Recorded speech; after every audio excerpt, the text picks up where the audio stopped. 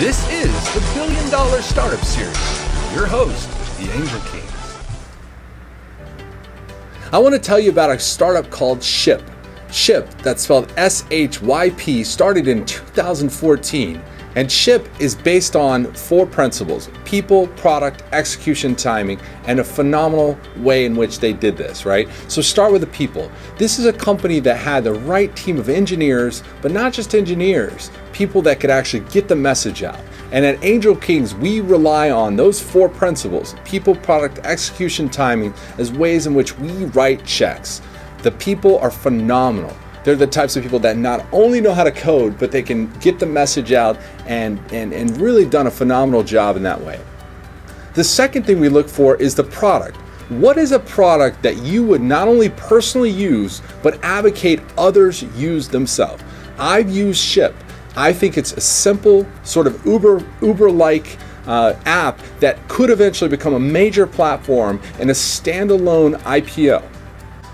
Shyp at its core allows the user to ship packages, to literally schedule on demand a package delivery. So if you're running a business and you've got a package, traditionally you've had to run over to the USPS store or the UPS store, or FedEx, and really it's a burdensome task that Shyp has alleviated, and they've solved the big issue, which is how do I make a small business or mid-sized business, even large business, happier and more efficient.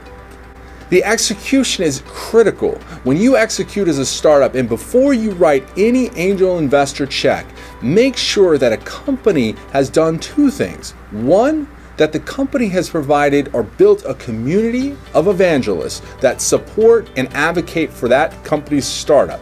Number 2 is, have they created a need, a dependency, something that they've executed on so well that developers or a community rely on, and that's what Shyp's done. The 4th thing is look to timing. Timing is absolutely critical. So first N, when did Shyp get in the market? Back in 2014. What problems were they trying to solve? The inefficiencies of packaging and delivering products, having somebody pick it up on demand. That's the end. That's how they got in, because it's really a headache for businesses across the nation.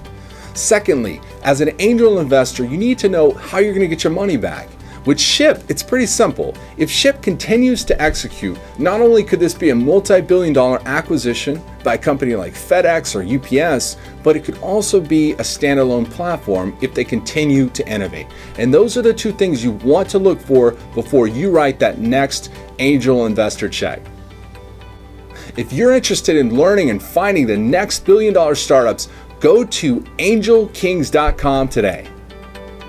Learn how you too can invest in America's next top startups. Visit angelkings.com today.